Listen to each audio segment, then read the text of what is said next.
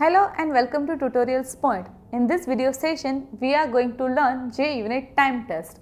Now, what is the purpose of using timeout? Suppose you are having one test case for which you want that particular test case should be run within the particular amount of time. Suppose you want that login test case should be executed within 5 seconds.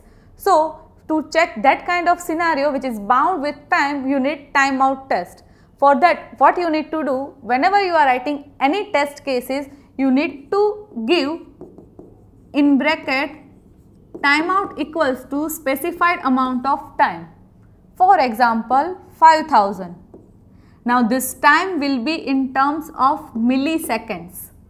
So your test case, whenever you are running any test case, your test case will be executed for 5 seconds and after that it will be failed for the timeout reason that your test case is not being executed within a certain amount or given amount of time. So you are bounding your test case for time and it is used when you want to check for performance testing. So this is the way we are using timeout. Now we will see practically how actually it is going to be executed. So let us see how time test works in JUnit test framework.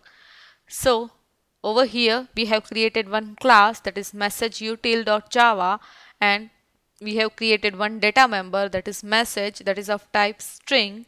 For that we have created one constructor with one argument, that is parameterized constructor, and whatever message we will be passing, that will be getting stored over here. We have created two methods, that is print message and salutation message.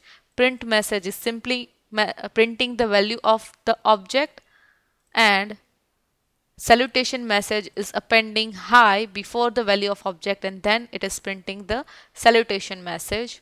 In test JUnit, we are creating two test cases, that is we are checking whether the print message is proper or not and whether the salutation message is proper or not. So we are asserting these two things and we are giving the time out of 500 seconds and check whether it is working properly or not. So in test runner we have imported test JUnit file. So using this runner class we will be running this application. Now according to our requirement, this JUnit test, this test should be completed before 500 milliseconds. So 0.5 seconds. If it is not, it will be throwing an error. So let us see if it works properly or not. So just right click on this test runner, click on run as, click on Java application. Now as the message is not executed or the test is not started before 500 milliseconds, you will be having error message and your test case will be failed.